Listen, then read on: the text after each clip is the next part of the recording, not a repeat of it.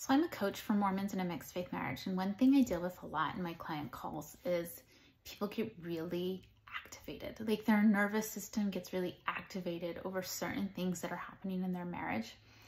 Like panicky and like emotions are so strong. And when I say activated nervous system activation, I'm talking like fight, flight, freeze, fawn type, really strong emotions.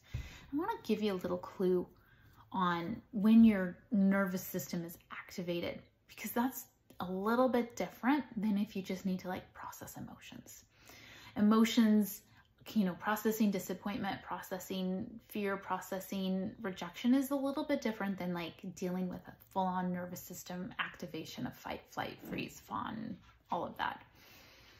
What I want you to consider if you're like having the full nervous system activation is like you need to address that before you can address the process and the emotions, before you can address like solving for the situation or addressing the situation and tackling the situation. So it's kind of like triage or first aid to you. How can you address the nervous system activation? This is when you're triggered, when you're super on fire, fight, flight, freeze, fawn.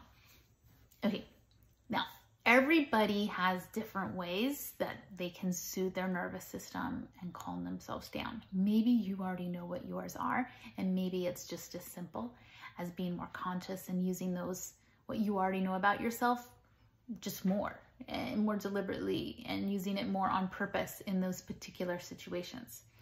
If you don't know what they are, then I would suggest you start getting really curious and finding out what works for you to soothe you when your nervous system is activated, when you're in that fight, flight, freeze, fawn mode. What helps you? Does it help you to go take a walk?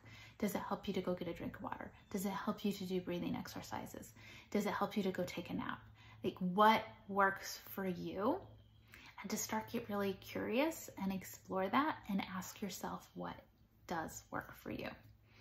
Sometimes when we're just super triggered, we first have to deal with the nervous system response, then we can process the emotions, then we can go in and actually address the situation, when we're put back together and our prefrontal cortex is back online.